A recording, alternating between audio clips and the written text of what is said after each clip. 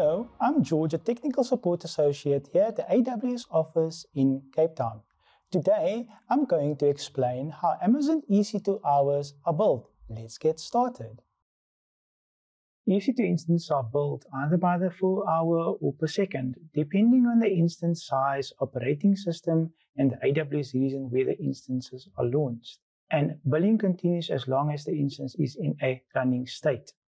From the AWS console, go to the Billing and Cost Management.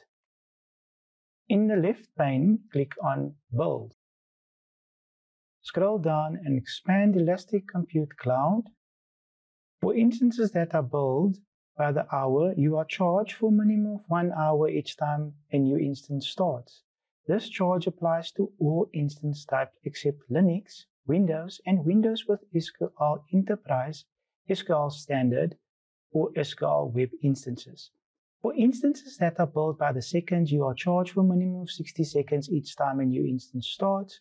This charge applies to Linux, Windows, and Windows with SQL, SQL Standard, or SQL Web instances.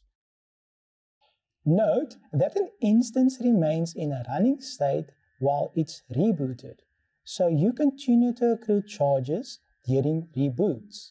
If your instance is stopped and then started, the AWS accounting mechanism charges more units in an hour that the instance is stopped and started.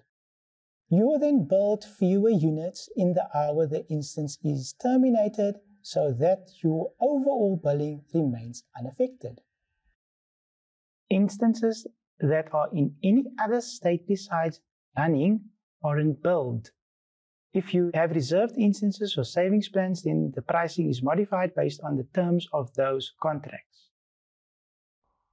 Thanks for watching and happy cloud computing from all of us here at AWS.